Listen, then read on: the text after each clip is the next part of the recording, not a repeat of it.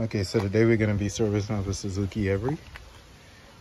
So pretty much, if you know what it is, it's a little cargo van, just like that one. So come here, gonna go ahead, take this cover off. It usually has 4 screws in it. I already took them out, and we got 3 plugs here. So I just took out the second plug. So I'm gonna take it right here.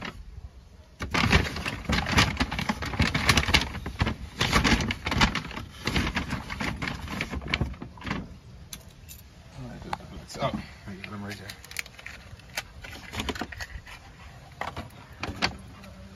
So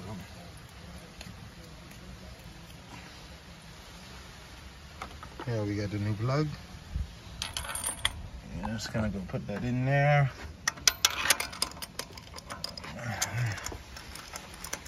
Get this done. And you could just hand tighten this. And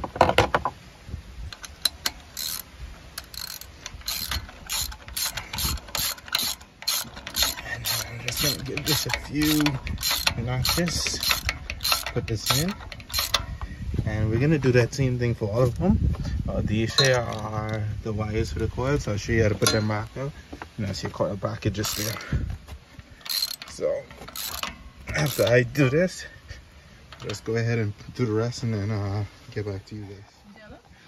Okay, so here we go. Now I use the ratchet set. I just finished taking off the last plug. Here, and usually the plugs are a little deep in here. If you don't have a magnetic ratchet, you just take your magnet pen and plug is gonna come out just like that. And we look at this plug, we see the corrosion on it. See where it's an old plug. Just gonna get rid of that. And go ahead, pop open the box, take the new plug out.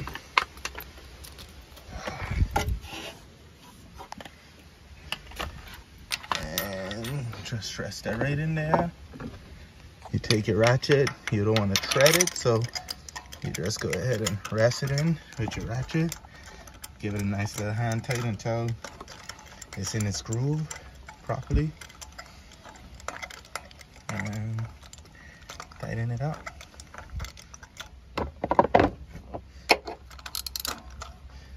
Now you can switch gears, put your ratchet on.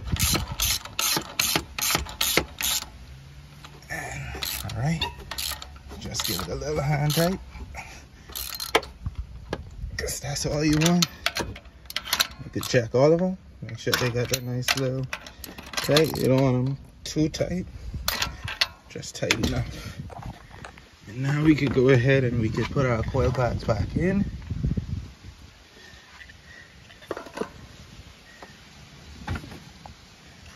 So yes, the particular socket I was using was a 5/8, which is usually designed for most spark plugs. And now I just put those sockets back in. I could go ahead and now take my 10 and get the screws for my socket.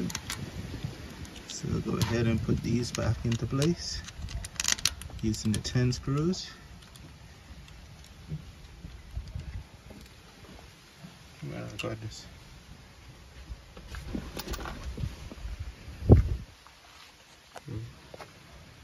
So we go ahead. Okay.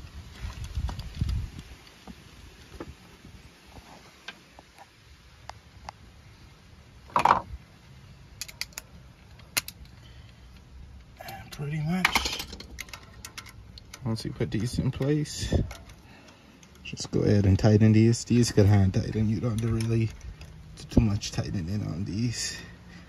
So you want to be careful, mindful that they are plastic, firstly. And you don't want to do it too tight. And now you see the size of the wires. You have from short's gonna go to the first one. And you got the second one. You got the third one. Alright, and that's how you change your coils. So now we want to access the oil filter. So we go ahead. Let's give this a nice little.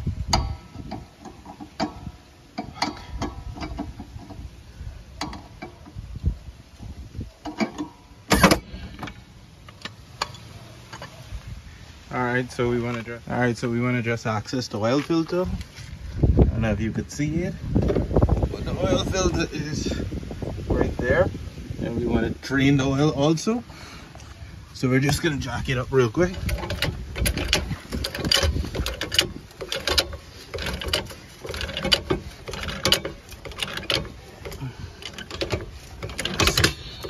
Get it high enough off the ground in order to get our oil buckets and me under there, you know. All right, so here we go. We got the oil filter, and I'm just gonna go ahead and take the oil filter off.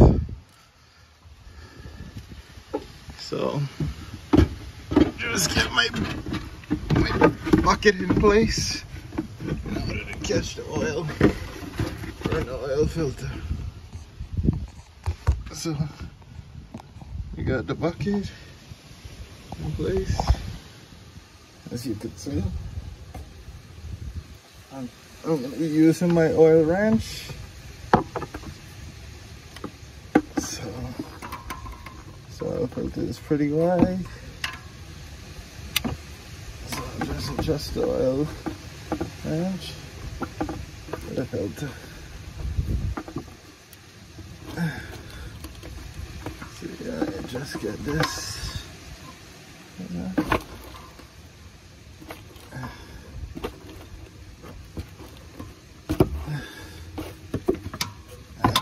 There we go.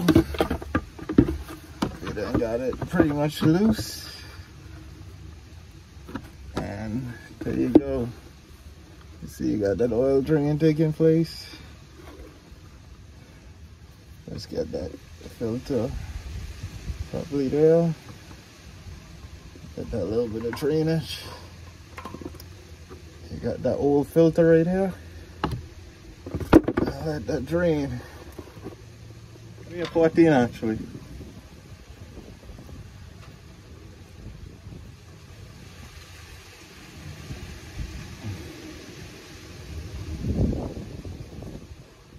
Size 12 was too small. It's usually a 14 or 15. I should have been thinking about that, but I wasn't. So that's what I get. There you go. Give me the shorter extension too, please. Yeah, thank you. Yeah. All right.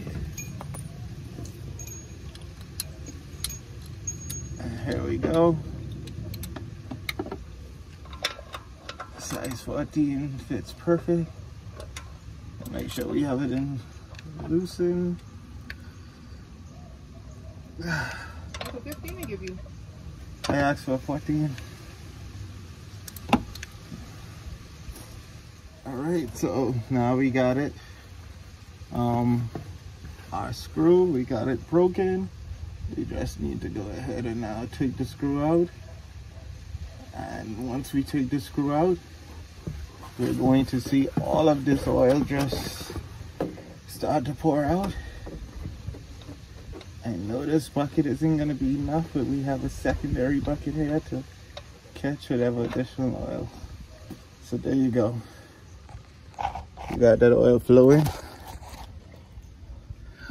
Nice, eh? Yeah. There you go. Nice and filling.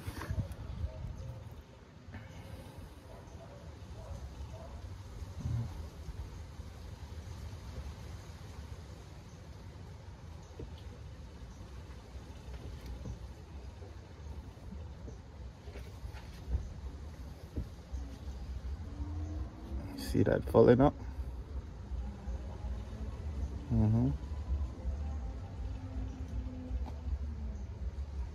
Good thing about it, it's almost empty. And while that's doing, I could actually go ahead and put the new oil filter in. I get the oil filter out the bag, please.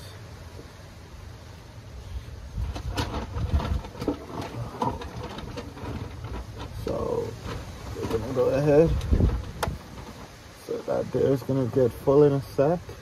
And we're just gonna go ahead and switch buckets real quick.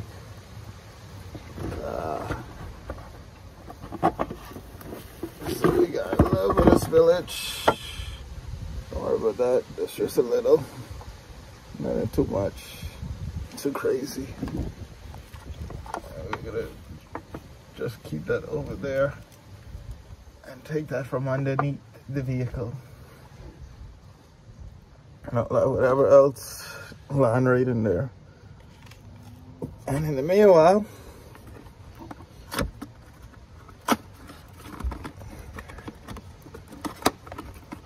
we got our new filter right here, and we're gonna go ahead and just hand tighten this new filter on. So if you could look, see where the filter came from, and we're just gonna hand tighten this. Get this on and put a nice little hand tighten, because it has a seal. So once you hand tighten that, it's gonna suck. And that's just what happens. Okay. And if I want to, since I hand tighten it, I can always add a little bit of pressure and just tighten it just one little bit. All right. Perfect. And that's your oil filter installation. Now I'm gonna come right here and I wanna put that socket, that screw back into place.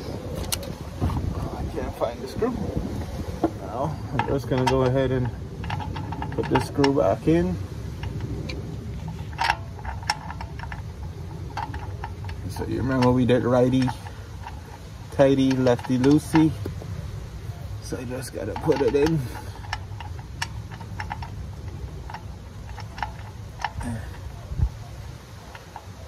Righty tighty. And get it on.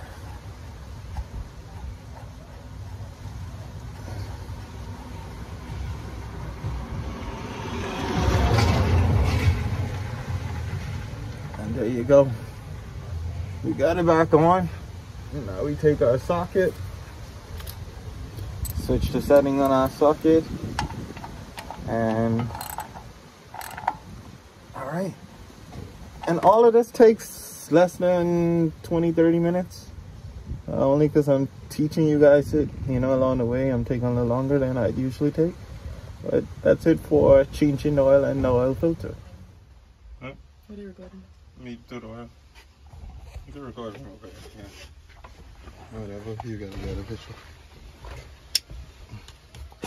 Alright guys, so usually I would have a funnel, but I don't. So I'm just gonna take my old water bottle and make a funnel. You know? And there you go, that's our oil area. This here takes 4 quarts of oil in order to fill this back up. We're using some Valvoline 10W30. Let's go ahead. Get those oil in. And this should have some brand new oil in it.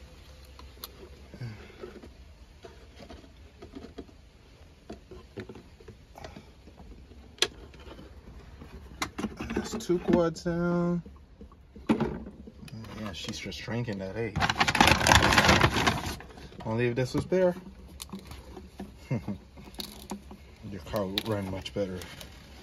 good bear in it, trust me.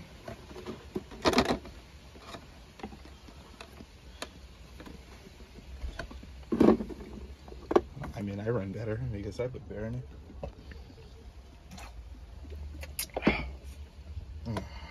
Damn good bear. But it is hot. And our last quart.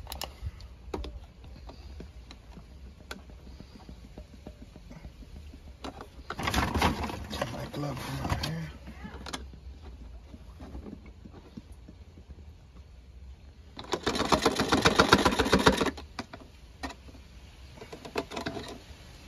So that's our 4 quarts of oil, just like that. And only one last thing to do, and that would be to put the air filter. So I've been looking around for air filters everywhere, could not find the one I need. So I'm just gonna, I went and I got it dust out, and I'm just gonna recycle the one that I have. So 1 second for that.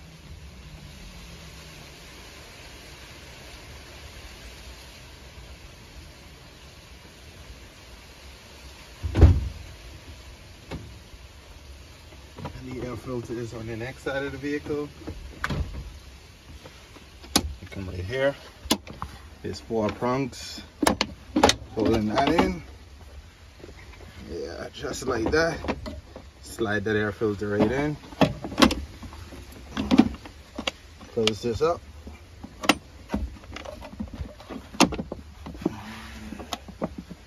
So I'm gonna get that.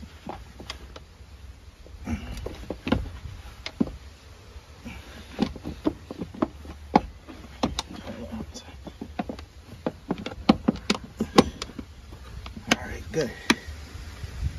And let's get these 4 prongs back on.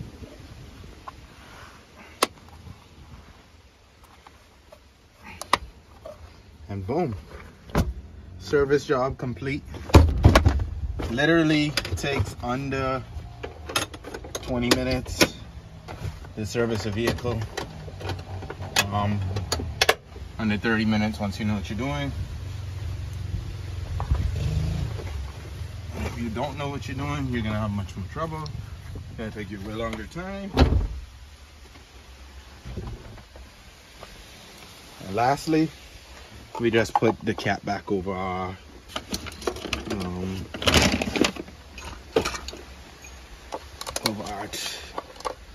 power stuff. Just go ahead and put this cap back on.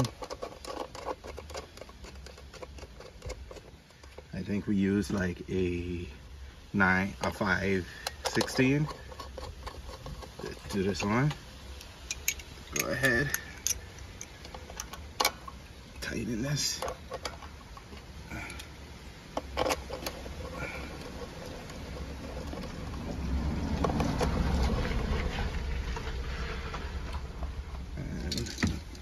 And then we are perfectly done with servicing this vehicle. And that's it.